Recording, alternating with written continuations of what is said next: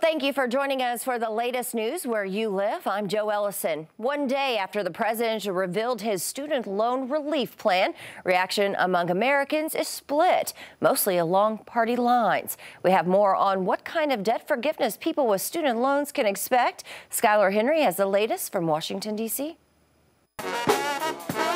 Student loan borrowers and supporters celebrated President Biden's forgiveness plan Thursday morning in Washington.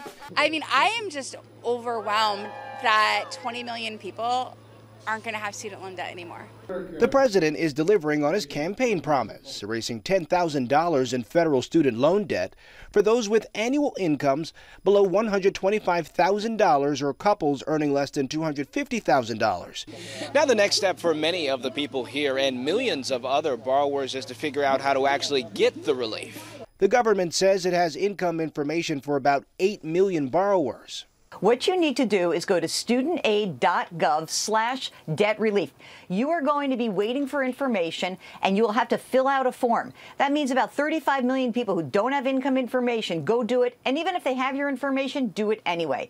While the plan is moving forward, Republicans are denouncing it as an insult to those who chose not to take on debt. And then there's many other people who took out loans and paid them off. So don't you feel like a sucker now that Biden's coming to do this? Some critics of the president's plan are concerned the new spending power for borrowers will drive up consumer prices even more. Now, that was Skylar Henry reporting. Thousands of Arkansans are among the many Americans about to have some of their student loans wiped out. The question today is, what happens to the forgiven student loan debt?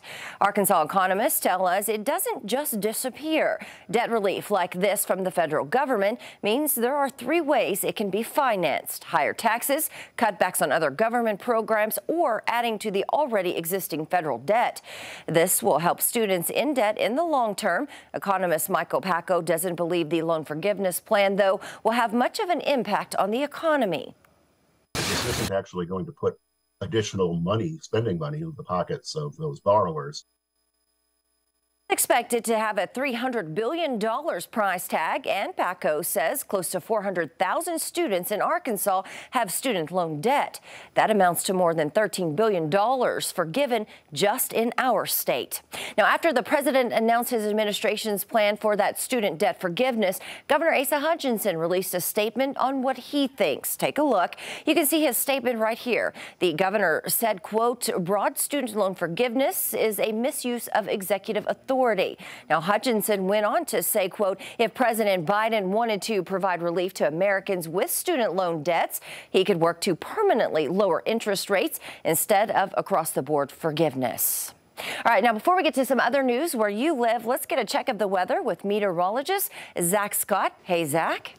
Hey, Joe. We've got temperatures slowly creeping up as we've gone through the work week. We're topping out on our Thursday in the upper 80s for northwest Arkansas and into the upper 80s and lower 90s for the River Valley. River Valley Wednesday topped out at 90. We're a couple degrees warmer today for our warmest locations. We're also factoring in a little bit more mugginess. It'll feel like the mid-90s, 94, 95 degrees with some of the heat indices out across the River Valley. Another comfortable night, not quite as cool as Thursday morning where we bottomed out in the lower 60s, but more 60s and 70s. We're overall dry here for the next few days. Rain chances, they're trying to creep in for Saturday. Right now, they're low. We're holding off, but certainly some scattered showers are going to be possible as we heat up on Sunday, and then scattered showers are more likely to be around as we go into next week. Tropics have been quiet, but something we're watching. This is going to be going on for a week or so, but over the next week and a half, a disturbance moving through the Caribbean may make a run for the Gulf of Mexico, and we could, if it goes into the central or western Gulf, see it impact parts of Arkansas, something we'll keep our eyes on, Joe.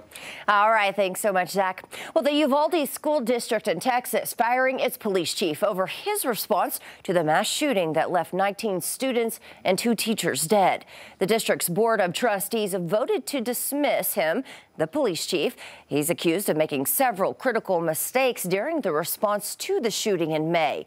Dozens of officers armed with rifles waited in a school hallway for more than an hour while the gunman carried out the shooting.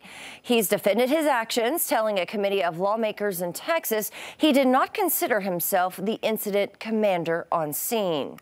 And Los Angeles County must pay $16 million to Kobe Bryant's widow, Vanessa. It's for the emotional distress caused by deputies and firefighters who shared photos of the 2020 helicopter crash that killed the NBA star, the couple's daughter, and 7 others. The jury agreed with Bryant that the pictures violated her constitutional right to privacy. Bryant's co-plaintiff, who lost his wife and daughter, was awarded $15 million.